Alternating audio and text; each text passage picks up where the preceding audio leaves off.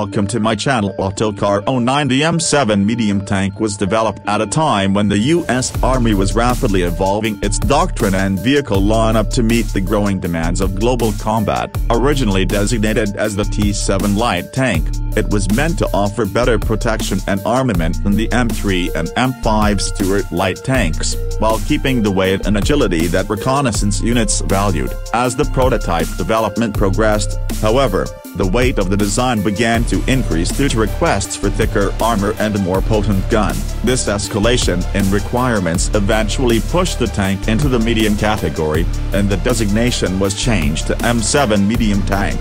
The tank was fitted with the 75mm M3 Gunup, the same primary weapon used in the early versions of the M4 Sherman. This made it one of the most heavily armed light class tanks on paper, as it promised to outgun many Axis reconnaissance and early medium vehicles. The M7 also carried a .30 caliber coaxial machine gun and a .30 caliber bow gun for anti-infantry defense, with a .50 caliber heavy machine gun mounted on the turret roof for anti-aircraft or high-angle engagements. The firepower package was solid, and in testing scenarios, the tank proved capable of hitting targets accurately thanks to a decent gun stabilization mechanism for its time.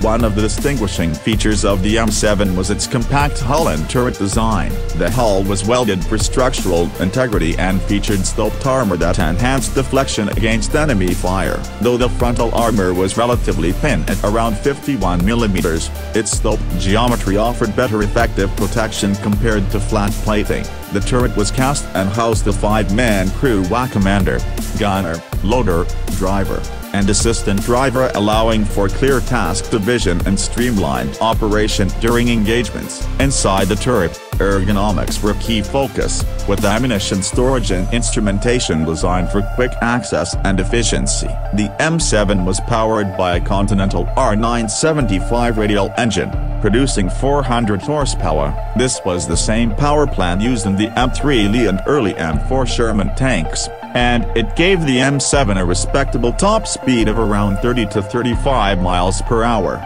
depending on terrain. The suspension system was based on the vertical volute spring design, familiar to U.S. tank crews and mechanics, offering decent ride comfort and reliability over rough terrain. Its compact size and lighter weight compared to the Sherman allowed it to maneuver more easily through narrow roads, forested areas, and makeshift bridges that were unsuitable for heavier vehicles. The M7 medium tank, often overlooked in the broader history of American armored development, represents a transitional concept that tried to bridge the gap between light and medium tanks during World War II. Initially envisioned as a heavier replacement for the M3 Stuart light tank, the M7 was intended to provide better firepower and protection while maintaining the mobility that characterized U.S. light armor. Its development began in 1941, and early prototypes showed promise with a compact design and relatively powerful 75mm gun. However, the tank's evolution encountered technical challenges and shifting battlefield requirements that ultimately limited its production and deployment.